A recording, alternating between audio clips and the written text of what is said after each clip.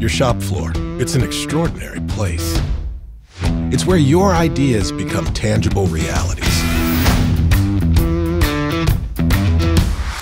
It's where all your blood, sweat, and tears merge with the latest advancements in manufacturing technology. It's where your parts and components are born before being sent out into the world.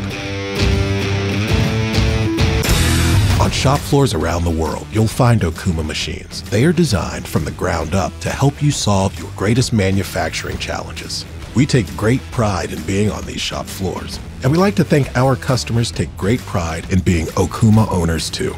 Of course, even the best machine is nothing without a commitment to superior customer support. You need service, parts, repairs? All it takes is a phone call, and we'll find a way to ensure your machine is running at peak efficiency. In addition to customer support, our story is also one of continuous innovation. Our founder Eiichi Okuma once said, "The criticism of one is more valuable than the praise of 100."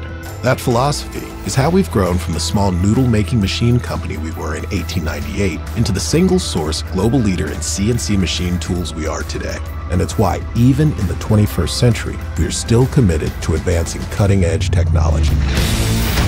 It's why we continue to evolve our revolutionary OSP control series, which provides a streamlined and intuitive operator experience. It's why we'll never stop updating our OSP suite, which integrates intelligent technologies with software applications for customized machining. It's why no matter what manufacturing breakthroughs occur today, we're always looking to improve them for tomorrow. If you already own an Okuma, you know our mission. We passionately pursue a customer for life. We're dedicated to the highest level of craftsmanship for every product we make. And our mission is driven by the philosophy that there's a human being behind every Okuma machine in use. When you purchase an Okuma machine, you can be confident knowing it's not the end of our pursuit. It's just the beginning.